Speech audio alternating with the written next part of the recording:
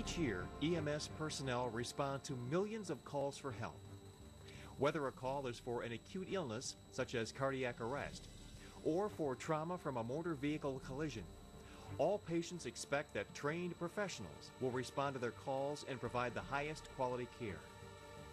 To ensure that the quality of care provided to all patients is appropriate, EMS providers must complete a standardized curriculum that includes passing a comprehensive practical examination that leads to certification or licensure as an EMT intermediate or EMT paramedic.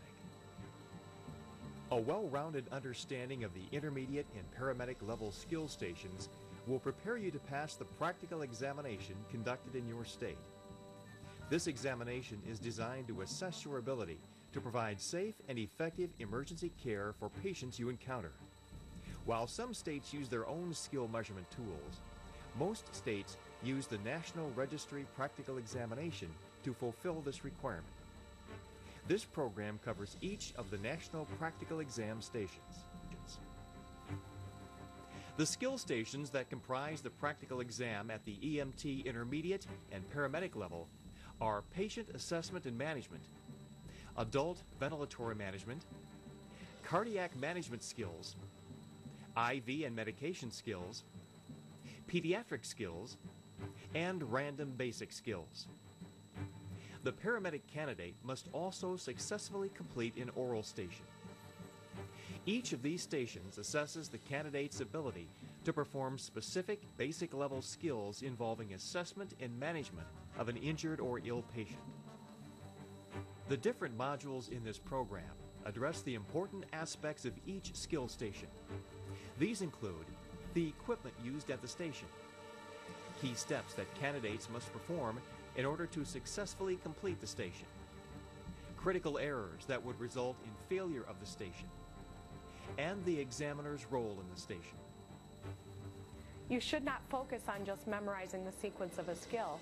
Just doing the steps without an understanding of why you are doing them does not make you a proficient pre-hospital provider. Station examiners have been chosen based on their expertise in the skill they will be evaluating. Examiners provide candidates with the information necessary to perform the skill at each station and objectively evaluate and record student actions. Skill examiners are not there to trick or fail students. They explain the goal of the station, allow students to check the equipment, provide the station scenario, and document student performance against the criteria on the written performance sheets.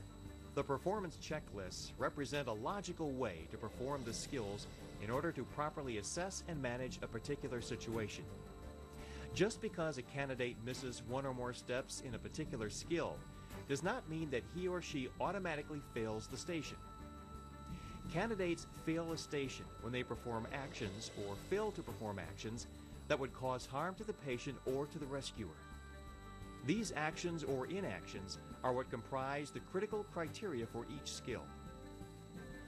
Remember that the lack of practice with any skill can turn a relatively simple practical skill exam station into a frustrating event that can increase your anxiety and lead to mistakes.